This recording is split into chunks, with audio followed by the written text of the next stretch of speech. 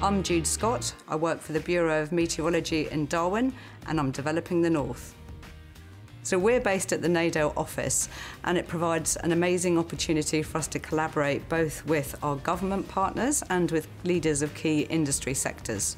At the Bureau, we work very closely with the transport and aviation sector, as well as national security, agriculture, and the energy and resources sector. In Northern Australia, we experience some extreme weather conditions, and bomb services can help industry make good decisions both operationally and strategically about managing their northern operations. One of the extreme weather phenomena that we experience in the tropical north is flooding during the wet season.